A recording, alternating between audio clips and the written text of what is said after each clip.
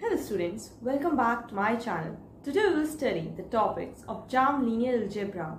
That is, we will learn about existence theorem and extension theorem.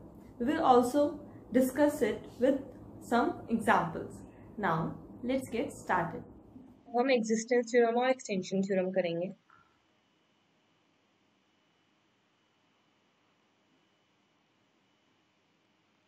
Existence theorem basically क्या बताती है हमें? Every finitely generated vector space non-zero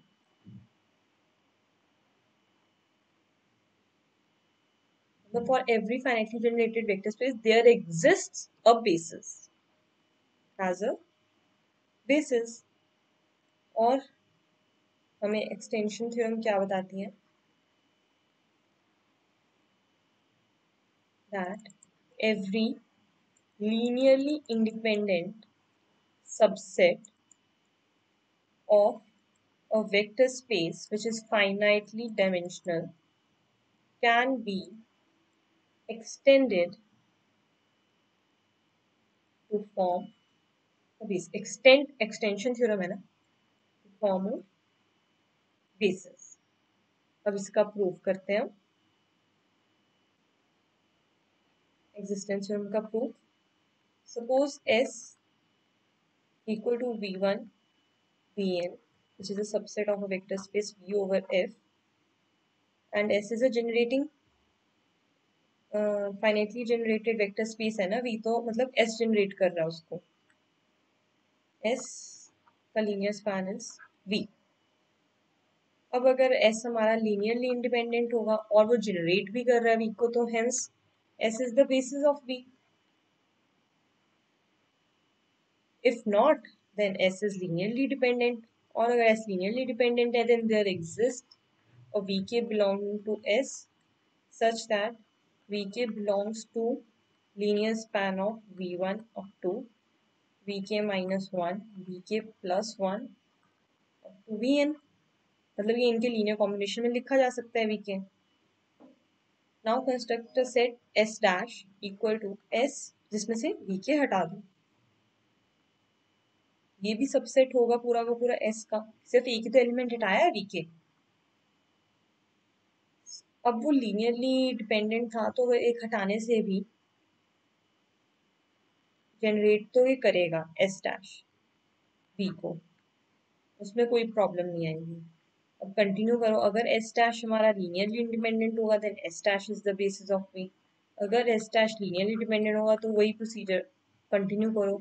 और ये after finite steps stop हो जाएगा. क्यों? क्योंकि V हमारा फाइनाइटली डायमेंशनल वेक्टर स्पेस था. फाइनाइटली स्टेप्स के बाद ये स्टॉप हो जाएगा तो हमें पास एक बेसिस आ जाएगी. That is basically every spanning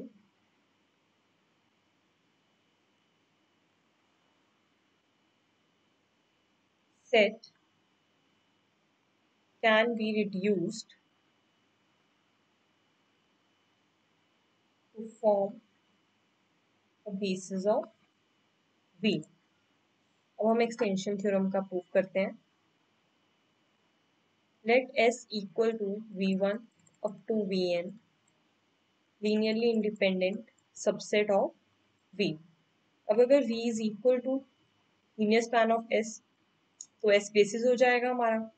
और अगर V is not equal to linear span of S मतलब एक V exist करता है, there is Vn plus 1 belonging to V such that Vn plus 1 does not belong to linear span of S. तो अब हम एक सेट कंस्ट्रक्ट करेंगे S dash S union of Vn plus 1. अब अगर S डैश हमारा लीनियरली इंडिपेंडेंट है, क्यों है? क्योंकि ये इसके बाकी सारों के साथ लीनियर कॉम्बिनेशन में नहीं आ रहा ना. ये Vn plus 1 cannot be written as linear combination of rest of the vectors contained in S. Therefore this is a linearly independent set. अब अगर S डैश का स्पैन V हो गया, लीनियरली इंडिपेंडेंट भी स्पैन भी कर रहा है, तो मतलब S डैश बेसिस हो गया. और अगर ये नहीं कर रहा सपोज, तो मतलब there exist another vector in V such that Vn plus 2 does not belong to linear span of S dash, and hence we will have another set S double dash equal to S dash union Vn plus 2. ये भी linearly independent हुआ कि ये cannot be written as any of the vectors contained in S dash के linear combination में, और ये after ऐसे कंटिन्यू करते रहेंगे हम, तो ये आफ्टर फाइनाइट स्टेप्स स्टॉप हो जाएगा प्रोसेस, क्योंकि v हमारा फाइनाइट डायमेंशनल है और हमारे पास फाइनली कोई ना एक सेट आ जाएगा, एक्सटेंड करेंगे हम उसको, जिससे वो बेसिस बन जाएगा। अब हम एक एग्जांपल कंसिडर करते हैं। बेसिकली उस एग्जांपल में क्या है, V be a vector space such that dimension of V is n and S be a subset of V such that order of S is 20. तो अब फर्स्ट कंडीशन है अगर linear span of S is equal to V। Second condition है अगर S is linearly independent से।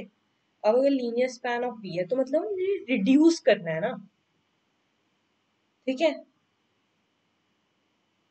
So n would be less than or equal to 20. Dimension of V would be less than or equal to 20, क्योंकि reduce करके basis बनेगा। और इसमें ये linearly independent set है तो हम कुछ ऐड करेंगे जिससे वो लीनियरली स्पैन बनाएगा और फिर बेसिस बनेगा।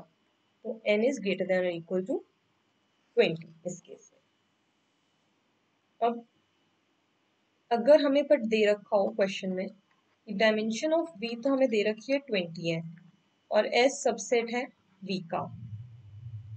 फर्स्ट कंडीशन है if order of s is 21।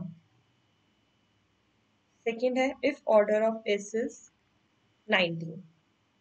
और इसमें क्या पॉसिबिलिटीज दे रखी है हमें, s is linearly independent, s is linearly dependent, can not solve. इसमें कंडीशन दे रखी है s का linear span is equal to v, s का linear span is not equal to v और कैन नॉट सॉल्व। तो क्या आएगा हमारे पास, अब इसमें हमें 20 डायमेंशन दे रखी है v की और s का डायमेंशन 21 है। ऑब्वियसली डायमेंशन ऑफ v से बड़ा है, उसके अंदर एलिमेंट्स ज़्यादा है, तो वो लीनियरली डिपेंडेंट होगा। और इसमें कम है तो पक्की बात है ये स्पैन तो नहीं करेगा। तो इससे हम एक जनरल बना देते हैं, if order of s is greater than dimension of v then s is linearly dependent and this may or may not be equal to v, may or may not be equal to v, and if order of s is less than dimension of v, इतनी तो पक्की बात है कि linear span of s is not equal to v, बाकी s may be linearly independent or may be linearly dependent, उसका हम कुछ नहीं कह सकते। That's all for today. Thank you.